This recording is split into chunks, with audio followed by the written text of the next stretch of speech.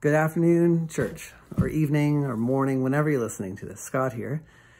Couple things I just want to touch base about. I am actually upstairs in what is known as the AV loft, or Don Crawford's office. I think this was Andy Renton's office at one point. I'm up kind of like above the auditoriums in there, room 200. AV desk is around the corner, and this space has been used by many people, hidden upstairs. Don Crawford's haunt for the last couple of years, off and on. Anyways, this Sunday, actually this week and next week, we're doing something unique that you are going to look forward to.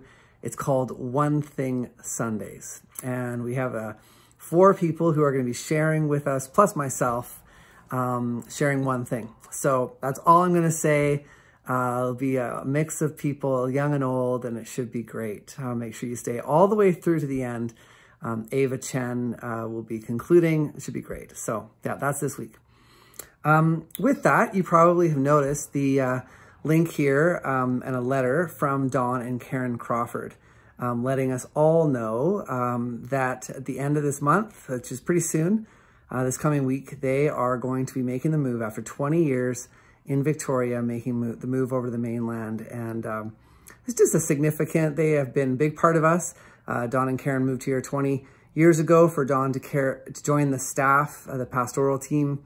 And he and Karen have played a huge role in this community and in so many people's lives, in Lambrick's life and beyond Lambrick's life. Both Karen and Don have had a huge impact on the evangelical community, particularly the pastors community and spouses in this city, and will be missed by many. So just want to say we love you. We'll miss you. I know that Don and Karen are very sad to be moving in the midst of COVID and not have an opportunity to see everybody and connect with everybody, but they're just heading to White Rock, and they plan to be back, and we will see them. So make sure you read Don's brief letter and find your ways to reach out and express love and care if you've had a chance to know them over the years.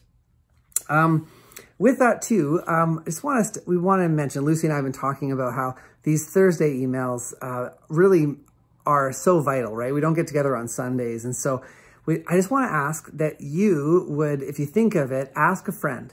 Hey, are you getting the Thursday emails? Hey, are you in the loop with what's happening at Lambrick? Because some people get lost in the system. Maybe they've never signed up, or their emails have started going to the trash. And we just want to make sure everyone's in the loop because this is a vital connection point. So ask one friend, ask 10 friends, make sure they're all getting, send them to the website if they're out of the connection. Maybe they're not getting it, or they're not getting it anymore. The emails are now being posted. I think every Thursday on the website, you can always get the latest information of what's happening. Lastly, the missions team has been working with Lucy and myself to put on a special event to honor 3 of our missionaries. So Sue Priestley, Deb Morris, and Amy, who's just gotten married this past weekend to Matt, Amy Edmana. And they are all going to be in town, and we are looking forward to, on August 6th, it's a Thursday night at 6:30 till 8, having a physically distanced gathering called Missions in Transitions. And we want to hear from each of these missionaries, Deb Morris, Sue Priestley, and Amy, to share a bit about what this changing moment means for them, and a hope or prayer as they look forward, and take a bit of time to pray for each of them as they mark a change.